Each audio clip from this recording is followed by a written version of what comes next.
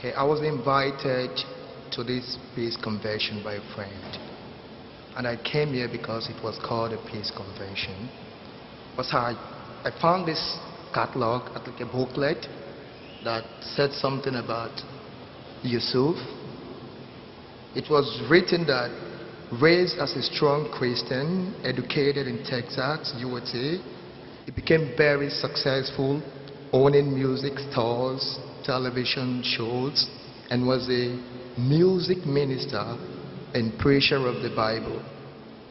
So I want to ask you, sir, as a preacher of the Bible, what was the reason or the point or the truth that you found in Islam that led to your conversion as a strong Christian and preacher of the Bible? That's a beautiful question. Because there's lights in my eyes, I don't know exactly where you are. Can you hold up your hand? I am here, sir. There you are. I'm sorry. Now I see you. Your name is Gabriel? Yes, sir. In Arabic, it's Jibril. That's the angel I was talking about. Thank you. We're very happy to have you with us today. It's a pleasure to have you with us. And it's a pleasure for you to ask such a question in such a nice way. I'm privileged to ask you that question. I wish I was there. I could give you a big hug. Thank you, sir. Because when I was a Christian, see, I wasn't nice like you. You're nice. I was tough, you know. Because I thought I had to save the world. I'm going to go out and preach a message. And, you know, I'm still a little wacko, don't get me wrong, but not near as bad as I was. What I found, and this is important to know, what I found was in my Bible first. What I found was in my Bible first. Because I used to travel with a lot of the so-called preachers of Christianity. And some of the ones that I traveled with, they don't represent real Christianity, by the way, but I traveled with them and I learned that I couldn't trust them. Especially when they would pick up the Bible and say, the Bible says, the Bible says. And afterwards I would say, it doesn't say that. They say, who cares as long as the people think so. And so it bothered me so much that I started trying to really read and understand many different translations of the Bible. But they didn't match. So I said, obviously, you know, translation is not the real thing. I need to learn Koine Greek. I knew that the Latin, I'd already studied Latin, and I knew that the Vulgate was only a translation of Koine Greek anyway. So when I went to the Koine Greek, it was hard. That was really hard, because those characters, they're confusing, you know. I don't know if you know Greek, but it's weird Greek to me, anyway. Then I come to know that, oh, by the way, actually Jesus' language was a form of Hebrew called Aramaic, a form of Semitic language called Aramaic. And I had no clue what that was. So I tried to learn the Hebrew. Now, all along the way, I'm taking, okay, interlinear Bible. I don't know if you know what that is. That's when you have the word in English, and under it'll have the word in Koine Greek, and you can look it up. Now, people like Ahmed Deedat, Rahimahullah, and Dr. Zakir Naik, they have these giant computer brains, okay? I don't have that. Giant computer brains. They can process all this stuff in their head. And I traveled with Zakir many times, and I have to tell you, he can really do that any time, but this is not my subject. When I was studying it, I came to realize that there was a book called Strong's Concordance of the Bible. My father had a copy, so I would sit there. It's big. It's a very big book. And I would go through and look for these words. And then it will tell you in Koine Greek what's the root, what it comes from, and what it's related to, and where it's in the Bible. And then all of a sudden, I started discovering something really big. There's a whole lot of interpolation. Because if you look over here, the same exact word means one thing, but over here it means something else. And then statements that people say about the Bible are not true. If I quote to you from what we have in the Quran, I can quote it to you in the Arabic language. But how many people do you know that can quote the Bible in the original Aramaic of the New Testament or ancient Hebrew of the Old Testament? Not very many people, right? But I want you to look, well, you're standing right there, Gabriel. Look around this room right here. Now, I don't know most of these people. Some of them know me from TV or something like that, but they don't really know me. But if I open this book on any page and I start quoting out of this thing, believe it or not, they will know if I'm making mistakes. There'll be somebody in this room that can tell you, no, that's a mistake. You said it wrong. But I'm just going to go to the first page. There we go. This is the first page. Hold it so the cameras can get a shot. Hi, guys. All right. What's the first letter? First letter in the first page. Anybody know? Tell us. Ba. Everybody knows it's Ba. So what's the word? Bismillah. This is Arabic. And keep in mind, this is the English program we're doing. I'm speaking some form of English right now, right? Yeah? Okay. Bismillahir Rahmanir Rahim. Next words. Ar-Rahman Ar-Rahim. Iyaka na'budu wa iyaka nasta'in. Siratal ladina an'amta alayhim.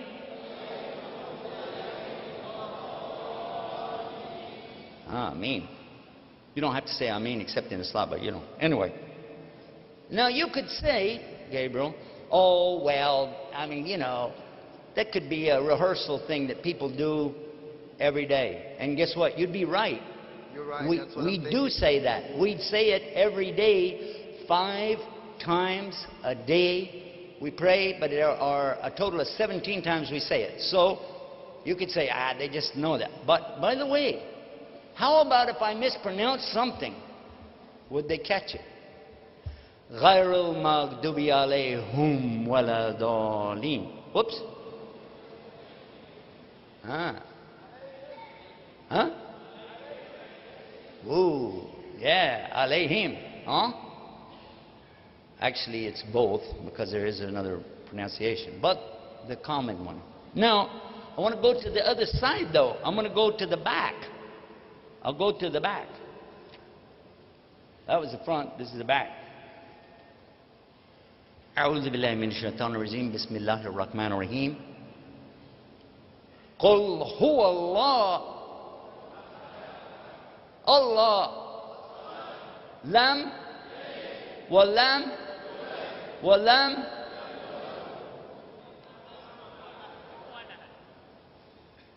That's in the back. Whoops. How about the middle? It's not actually dead middle, okay, but it's close to the middle.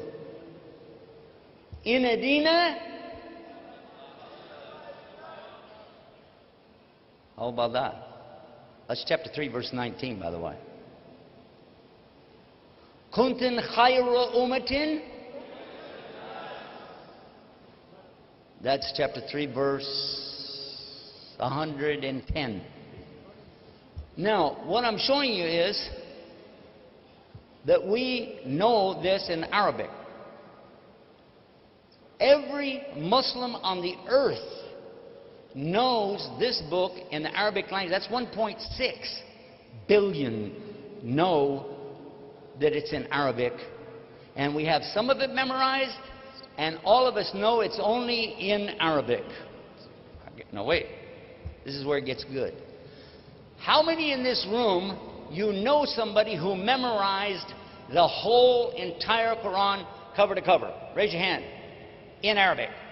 You met somebody, you know somebody, somebody in your family, raise your hand.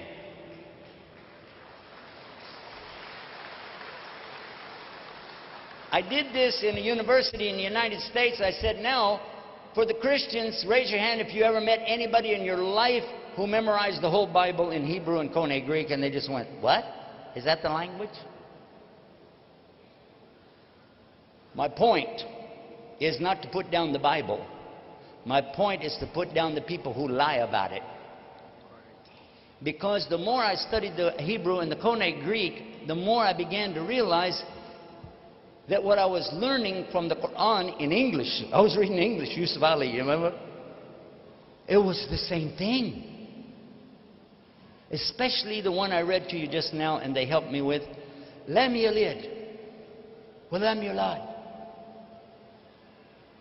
Listen to this. I'm going to give you a translation of Scripture. God is not a man, and God is not the Son of Man. Is this in the Quran? Is it in the Quran? Yes. But I didn't quote it from the Quran. I quoted it from the Bible. That's in the book of Numbers, chapter 23, verse 19. God is not a man that he should sin, and God is not the Son of Man that he'll repent. And when I read that, I said, now wait a minute. If it says here that God is not a Son of Man, then how is it in the New Testament it's saying Jesus is Son of Man? How could he be a God? I took it to one of my preacher friends and I said, hey, look at this. What do you say about this? You know what he said? He said, that's a big S, Son of Man. The other one's a little s, Son of Man. Now, I think you already know, as most of the audience knows, there's no such thing as upper and lower case letters in Aramaic, Hebrew, or Arabic. It means they lied again. And then another subject, saying Islam spread by the sword. Islam spread by the sword. I heard so many preachers telling me, get away from these Muslims. Islam spread by the sword. 604 pages, 114 chapters, 6,666 verses. Depending on how you count them up, guess what? And many words in Arabic for sword. Saif, Muhammad, Hussam, I think 16 words for sword. Guess how many times I found any of those words in the Arabic? 0. Not once. In the Bible, just the word sword. Over 200 times. Oops. Wait. You asked me. I'm just telling you. So when I take my Bible to the preacher and I said, excuse me, it says here that Jesus said, I did not come with peace. I came with a sword. And it's time to sell your coat and buy a sword. What did that mean? You know what he said? Listen to this. You'll never believe how people can lie. He said, don't you know this was done in Italy where they transcribed this stuff, the Latin, you know? It was in Italy. Rome is in Italy. Don't you know that? I said, yeah. He said, and they would work by candlelight at night, and it was hard to see. Yeah? And while they were trying to translate, put this down in the Latin language, you know what happened? They were eating spaghetti. Italians, they like spaghetti. And spaghetti fell down, and it made an S. It was word. It wasn't sword. It was word. He said, I came with a word. Now, you know what's wrong with that? The word for word in Koine Greek is logos. Now, how did they turn logos into sword? By dropping spaghetti on it. And here, excuse me, but what does it mean, sell your coat and buy a word? What is it, a game show on TV? I'd like to buy that word right there for $100, please.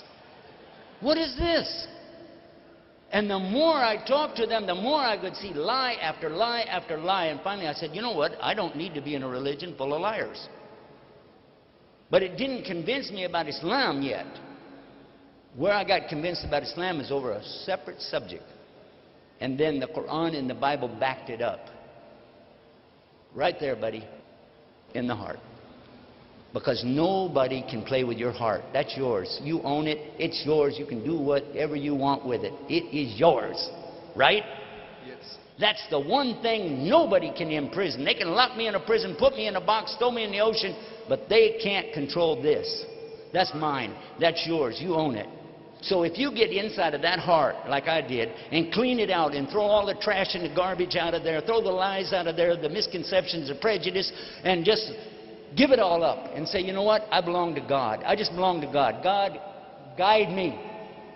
And that's what I did. And when I did that, I had this strange impression I need to put my head on the ground. And so I did that.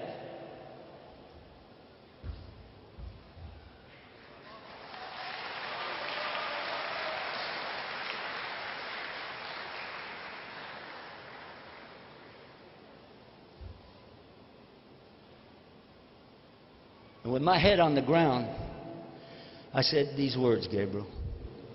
Oh God, if you're there, guide me. And when I got up, I realized something.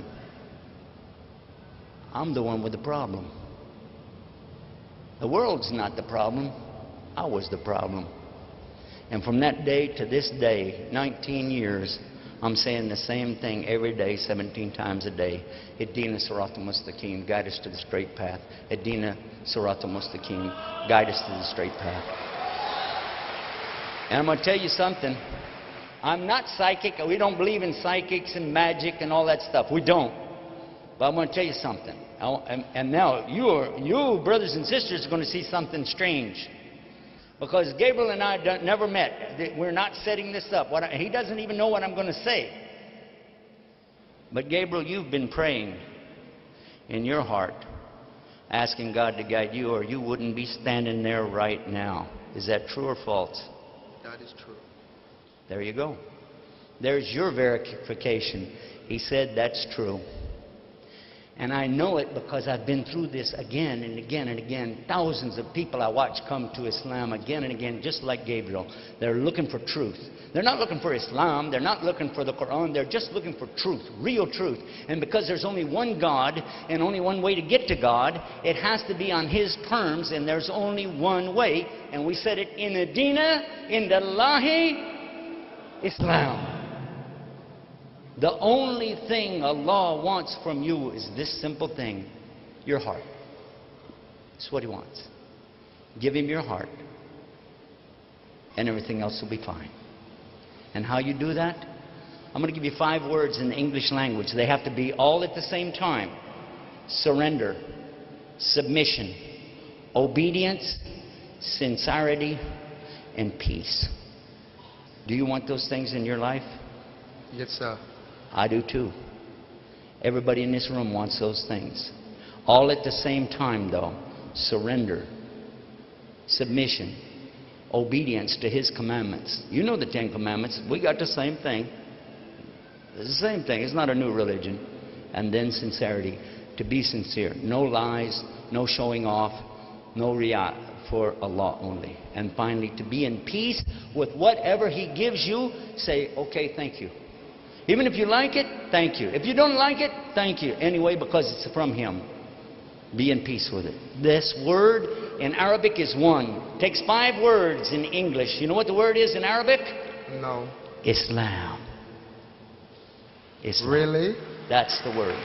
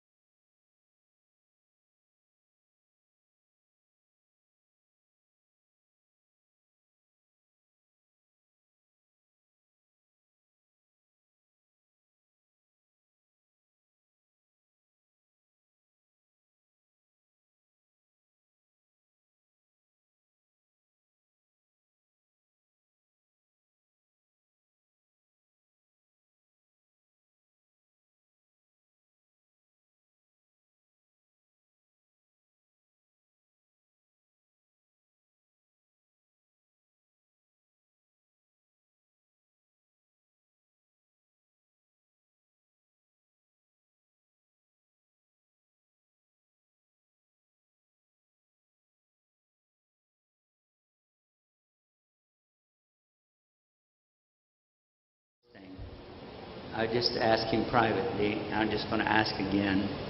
Just confirm that you believe that God is really only one God. I do believe there is Okay. only one God. So now say after me, I swear I swear there's no God to worship except Allah. there is no God to worship except Allah. And I swear And I swear that Muhammad is his prophet. that Muhammad is his prophet. Allahu Akbar.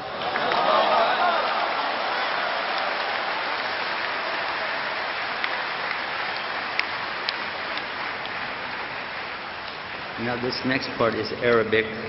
It means the same thing, but when you say it, you're going to be saying the language that God sent it down in. The same language similar to Jesus and Abraham and Muhammad. You ready? I'll help you. Okay. Ashhadu Ashhadu an la Allah ilaha ilaha illallah illallah wa wa ashhadu ashhadu anna Muhammad anna Muhammad Rasulullah. Bismillah Rasulullah. Rasulullah. Perfect. MashaAllah. Alhamdulillah. How did I do that? Now I have some books that I want to give you, and you have to take care of it. You come to the program with me after this. Bring it back there. Take care of it. This is my son. He's my guest. This is good. MashaAllah, this is exactly what Islam is. Once you present the truth is accepted.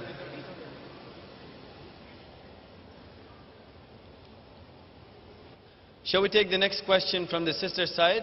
And preferably if we have non-Muslim guests here, then we would like to have a question from the sister side, from a non-Muslim sister, please.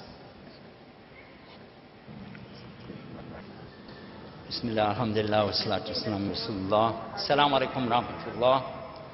While we're getting the question up, I wanted to say something to you. I want you to listen carefully. Gabriel has just entered Islam. A lot of us need to do the same thing. And you know what I meant by that. We have Muslim names, but do we really put it into practice? My new brother and I were just crying, holding each other. And I was reliving the experience of 19 years ago. And I needed somebody to hold me then and cry with me. Because what's happening, the reason we cry, you don't know this, we do. Because we feel this rahmah of Allah, the mercy of Allah coming over us, which is washing away the sins since the day we were born. It's the message Jesus preached. It's the message John the Baptist preached. It's the message that Muhammad sallallahu alaihi wasallam preached, that if you accept God as the one and only Savior, all your sins are forgiven and you're newborn just like you came out of your mother. This man, Gabriel, has no sins at all. He is pure in front of Allah. His prayers are being accepted right now, whatever he prays for. And Gabriel, I'm going to ask you with me right now, will pray with me, just say Ameen. I say Allahumma, O Allah, give Hidayah to Yusuf Estes, say Ameen. Ameen. And for all of us, Ameen. I was collecting my commission check up front. Okay, now one other thing. Do we have anybody else who is with us that's not Muslim? Anybody else today not a Muslim? Raise your hand. Assalamu alaikum. Wa alaikum salam rahmatullah. Brother, there's a sister here who's non-Muslim. Her name is Sol. Oh, and she mashallah. wants to take Shahada today, inshallah. Allahu She's made up Akbar. her mind. Allahu Akbar. Okay, because we like to give special privacy and brother, consideration to the sisters, I'm not going to go back there. I'll do it from here, okay? Yes, brother, but go slow because she's very nervous and shy. She wants you to just say slowly. She will, inshallah, repeat after you. I swear I swear there's no God to worship there's no God to worship except Allah. except Allah, And I swear and His word. Muhammad is his messenger. Muhammad is His messenger. Allahu Akbar. Allah. Now we'll do the Arabic real slow. Ashhadu Ashhadu an la an la ilaha ilaha illa illa Allah Allah wa wa ashhadu ashhadu anna Muhammad al-Muhammad Rasulullah. Rasulullah. Allahu Akbar.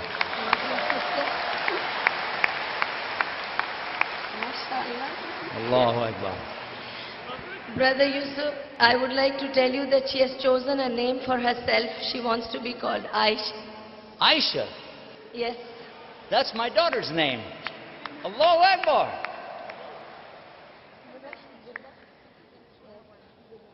You know what? When I was in Germany with our brothers there, they brought one up on the stage and he made Shahada. And then another one came on the stage, and each time I would say, is there anybody else? Is there anybody else? You know?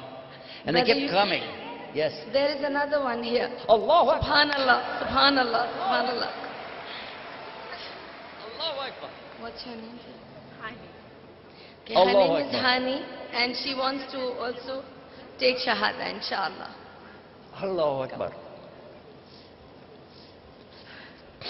Okay. Just repeat after me, sister. Okay. I swear I swear there's no God to worship there is no God to worship except one God, except one God, Allah. Allah. And I swear And I swear Muhammad is his messenger. Muhammad is the messenger. Allahu Akbar. Okay, now the Arabic, if you say it slow after me, it'll be easy for you. Ready? Okay. Ashhadu Ashhadu an la an la ilaha ilaha illallah illallah wa wa ashhadu ashhadu anna Muhammad anna Muhammad Rasulullah. Rasulullah. Allah.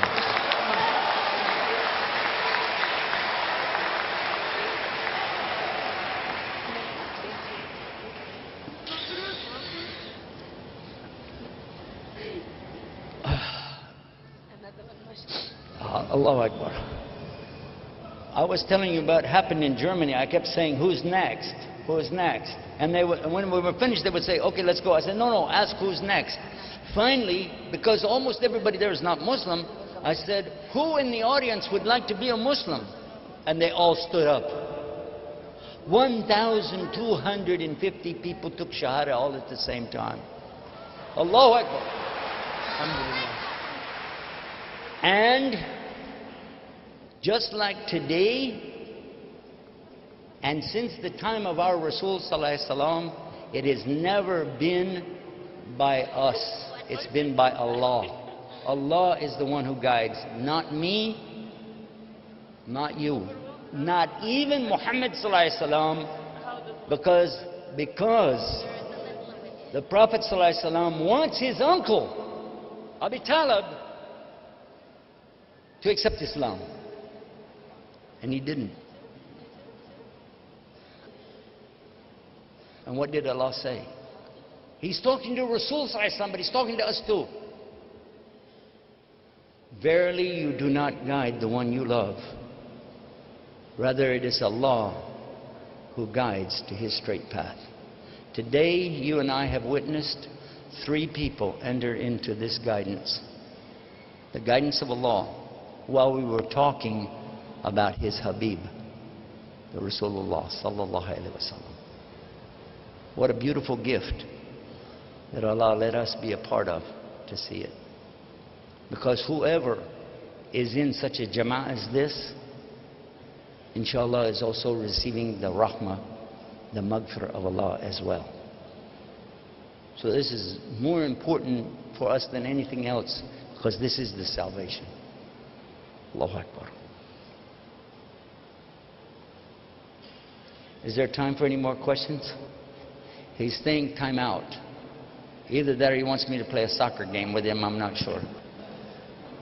Do you know something? I wish right now I could hug all of you. Really. Well, I'm hugging you. Get ready.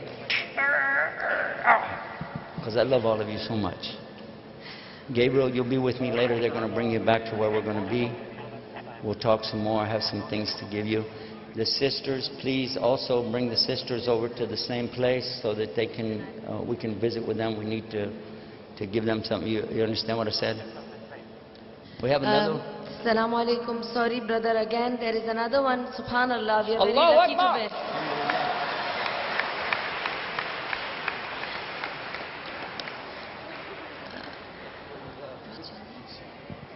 be. Okay.